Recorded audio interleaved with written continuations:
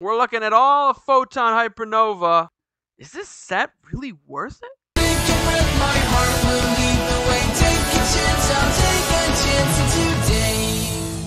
Hey, what's going on, guys? So today we're talking about a special edition of a Market Watch. We're just going to look at all of Photon Hypernova. I referenced in my last video the Yugioh penny stock Market Watch that I was going to talk about Photon Hypernova.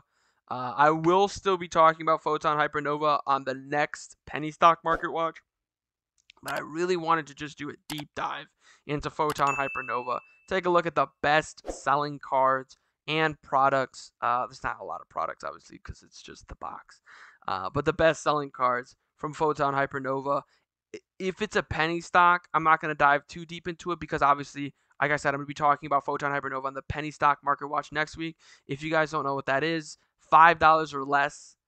Essentially, it's a penny stock. It used to be $1 or less, like actual pennies, but what costs less than $1? You know, like bread is like $2, eggs is $4. Nothing costs $1 anymore. Everything's more expensive. So $5 or less is a penny stock. Essentially, we'll be talking about Photon Hypernova's penny stocks next week. We'll probably touch on some of them. Like I really like this card. Plunder Patrol. This is probably a really solid buy. It's the number 4 best-selling card. I don't know how many you need. Sneaky C, I don't even know. You're putting special summons a month. I think I do know, but I just special summon this card to face down defense position if you do during the end phase. Change it to face up. If this card is flipped face up, destroy all special summon monsters on the field. So this isn't terrible. Your opponent can get rid of it, but it's kind of awkward. It's kind of awkward. It's not. I mean, you can Omni negate it with like Borreload Salvage Dragon, for example, or like Apollosa, because it's an effect. So Apollosa can be used on your own cards. Most Omni effects can. So it's good. It's not great, but you know they're not gonna give us Max C, so they gotta give us something right. But yeah, these are the best-selling cards out of Photon Hypernova, and this is interesting. This archetype, and we'll do a top 10 list at some point. I kind of want to have the format breathe a little bit so we can get an idea. But this might be a top 5 archetype in the entire game, right? We look at Labyrinth. Okay, I don't ever know if it'll really be the best archetype because it's a trap-based deck. And no offense to anybody if you take offense to this. I'm sorry if you take offense to it. Trap decks are harder to play because you usually have to activate your traps at the right time. You can't just go willy-nilly, right? Like if you're trying to play a really good tier 1 meta deck, you're just trying to be a sheep, you could learn a couple of really good combos and just be good there, right?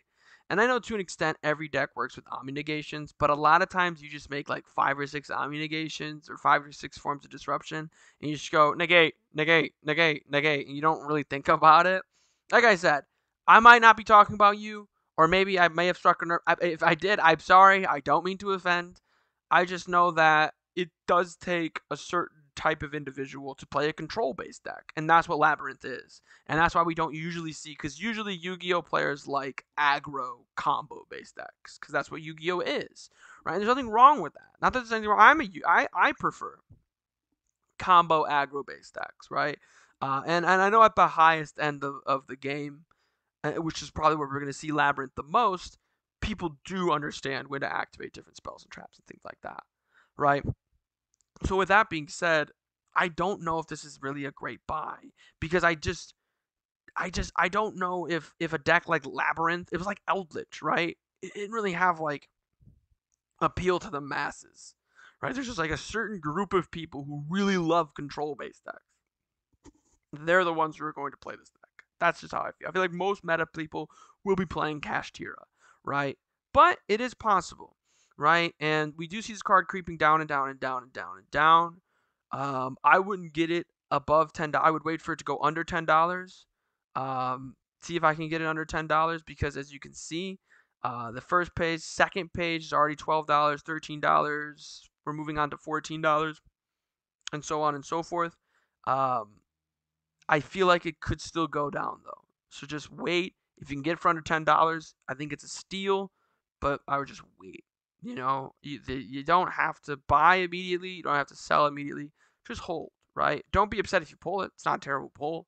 $12 isn't terrible, but um, it's also not the best thing. What is the best thing? Let's do. Let me see if we can do this. Let's do this real quick. So let's just do a quick tutorial. So what I'm about to do here, I'm just gonna look at the best selling super high-end cards from Photon Hypernova. And the way to do that, you have to click on sets here. It's in alphabetical order, which you would think would make it easier to find, but there's two different photons. Like there's so many sets in Yu-Gi-Oh. Um, and let's do $100 because, like I said, we're doing the chase cards, right? And obviously, we have to switch it from less than to greater than, right? So the Starlights. I don't know why there's no image. Tri-Brigade Arms. This is the new Link Monster, right? Yes. This, because it's in order of high to low. So let's switch it up a little bit. Let's get back to best selling. Yugioh. So the Tri-Brigade Arms is the worst selling one, which is interesting. I feel like Tri-Brigade, the reason for that could be because Tri-Brigade has snuck its way into budget territory. So maybe that's why more people are just getting the regular version from Photon Hypernova. Because if we look at the regular version, it's $1. So I think, is it a common too? Oh, it's a super rare. Yeah. So there's really no incentive to get this version at max rarity. Max rarity Tri-Brigade. Uh, like I guess if that's what you're into, you do you. Um, I'm just having a tough time. Like some of the cards I obviously recognize. Was that one right? Yeah, Captain Carey. So this is $2. It does appear like it's just coinciding with what is Gold Bride? It's a trap deck. If this card is sent to the graveyard, you can target one Gold Bride monster you control. That was special one for the extra deck. Banish up to 3 gold cards from your graveyard, and if you do, gains 500 attack. No. We're really realistically, if you're looking for the best Starlight rares from here, it's these top 3. But this one's interesting.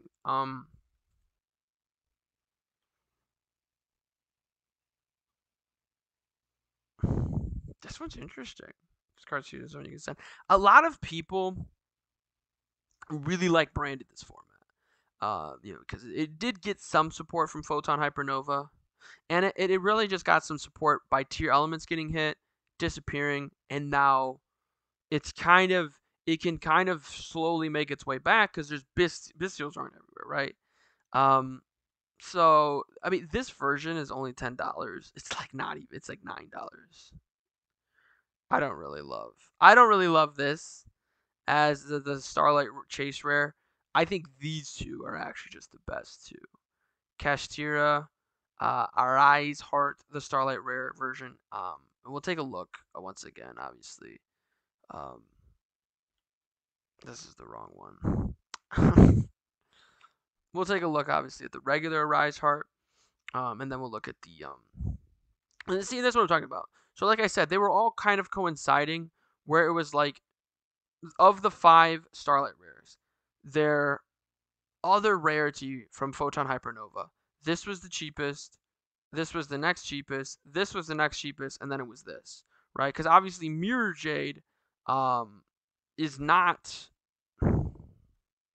Mirror Jade is not in Photon Hypernova. It's in the structure deck, right? And it's sitting at about 50 cents, which is insane, right? But because it was from the structure deck, that's still on shelves right now.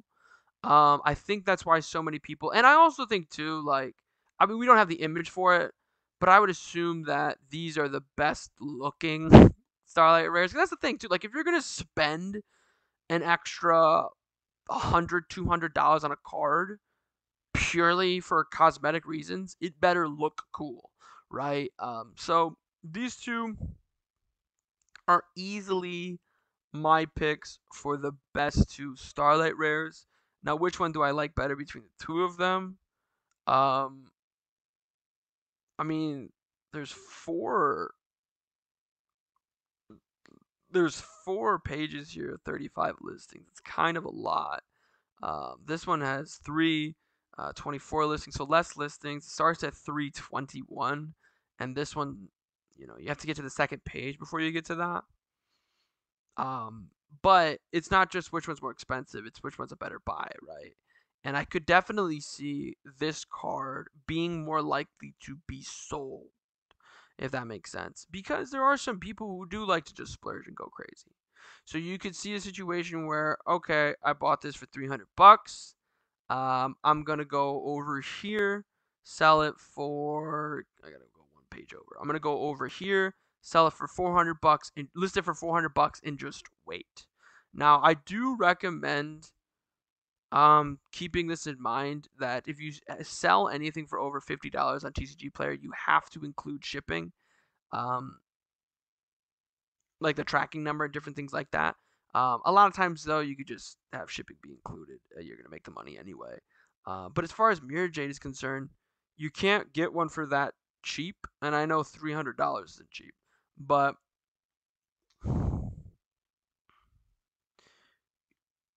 you can get one for $300 easy. You can easily get one for $300. Flip it for $400 when it eventually gets to that spot.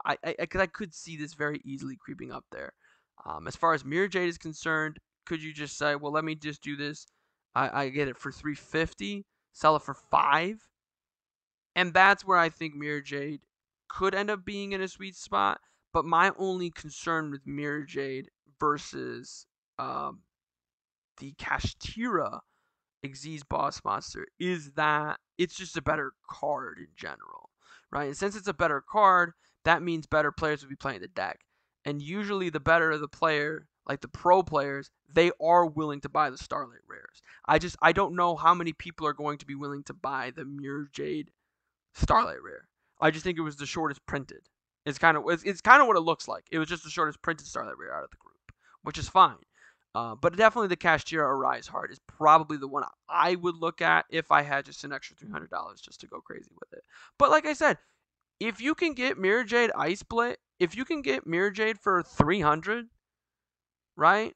That's the difference. Like, if you can get Kashtira Arise Heart for 300 versus Mirror Jade for 300, you go with the Mirror Jade because you can flip Mirror Jade for more, right? But if you can get Mirror Jade for 350 versus Kashtira 300, go up to 400, go up to 450, I feel like you're more likely to make the profit off of Kashtira Rise Heart, if that makes sense. Because I just think more people are going to be willing to buy it. But we'll just have to wait and see on all of that. Okay, so let's cut this out and go back to best selling. Another thing worth noting, none of the Starlight, like how far back do we have to go to find a Starlight Rare? So this is page 2. And like I said, I've mentioned this before. I don't know, when I said best selling, I don't know if it's purely based off of numbers. Like this sold 14 copies today or 14 copies this week.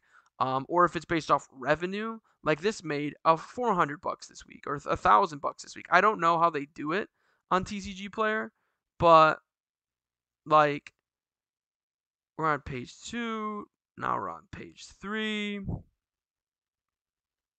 Just looking for a Starlight Rare. I mean, like, we just crossed the pack. Maybe there's just not. Maybe there's just not any. Maybe none have sold. It's kind of what the vibe is. That none have sold. I don't know. So just always be careful when you're spending that much money. Trying to make that much money. Because it's one thing to buy a card for 40, sell it for 50. It's another thing to buy a card for 400 and attempts of selling it for 500. Um, Interesting. I do kind of want to look at this archetype. How many Gold Pride carry captain? Ooh, is it budget? Oh, don't tempt me with a good dime. If your life points are lower, does it have Dynamorpheus synergy? Someone let me know in the comments down below. I remember this card. Does this archetype work with Dynamorpheus? If your life points are lower than your opponent, you can special summon this card from your hand. If this card is normal special summon, you can target a non-warrior Gold Pride monster from your graveyard, special summon in defense position. Also, you can add special summon from the extra deck. Probably does work with Dynamorphia then. But during your main phase, immediately, during your opponent's main phase, you can immediately synchro summon a synchro monster. Okay. I don't hate it, right? During the main phase, you can target one face-up monster your opponent controls. This card gains attack equal to that target's original attack. Then, if your life points are lower, destroy it. Okay. Once returned during the end phase, if the previous effect was activated, return this card to the extra deck and special summon. Interesting. We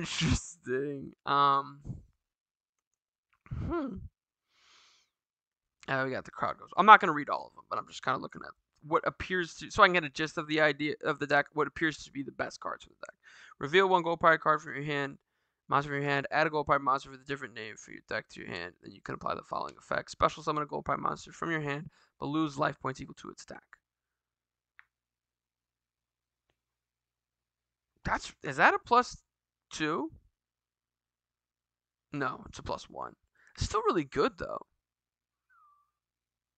Yeah, this seems solid. These are always interesting because we talk about the Pearly cards a lot. I've been talking a lot about like Rescue Ace, a bunch of different archetypes like that. And when it comes to these archetypes, you gotta play the game, the risky game, right? I'll give you Warrock, Sun Avalon. Warrock and Sun Avalon. When we look at Warrock, when Warrock first came out, Blazing Vortex. Okay, what are we doing? The best Karibo cards? No way. Okay, when we look at Blazing Vortex, right? Spring Ants was also in this. Ojama Pink. Let's just do this. I don't know why I even did. I kept it a best selling. Trishula Starlight Rare. That's something people would be willing to buy. But anyway, sorry I got distracted. I'm trying to see if there's a good Evil Twins. That's a great example. That's another great example of what I'm talking about here, where Evil Twin, Sun Avalon. When we first saw the archetype, we're like, okay, it could make some headways, it could make some noise. Man, this is not a good set. The next wave of support comes out. Sun Avalon goes to the moon. Evil Twin and Sprite all of a sudden looks like a really solid archetype. Warrock's next wave comes out. It's not very good, right? So you got to play that game with this archetype because I look at Gold Pride out the gate. First off, you can get and there's a website. Oh my goodness, I forget the name of the website.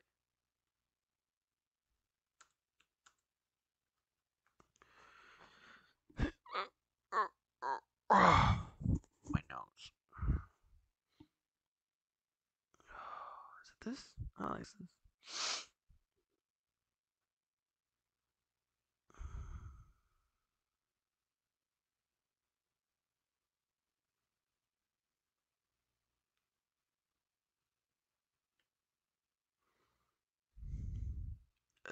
Well, I don't know. I don't even know why I did that. So you could get, if we could take a look at how many Gold Pride cards there are. If you can get the entire core, because there's Leon, there's 2 Leons, so there's 1.